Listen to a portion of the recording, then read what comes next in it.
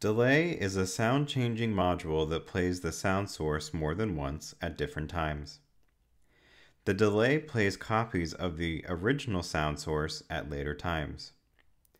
The classic delay effect sounds like an echo.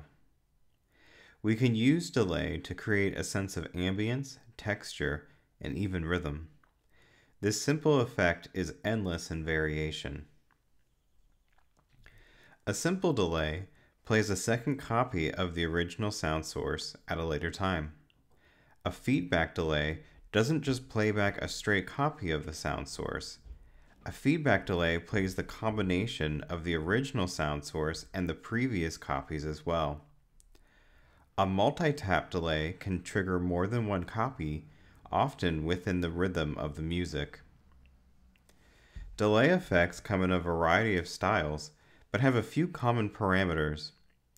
One parameter is the number of iterations that will play back. Tempo sync is a common feature as well, which lines up the delay playback to the rhythm of the music.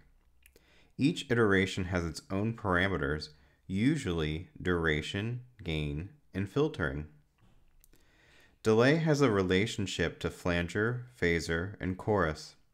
These modules play back copies of the original sound. The main difference is the duration of the delay. Flanger and phaser have delays of 1 to 20 milliseconds. Chorus is usually 20 to 80 milliseconds, while the delay effect is longer than 80 milliseconds.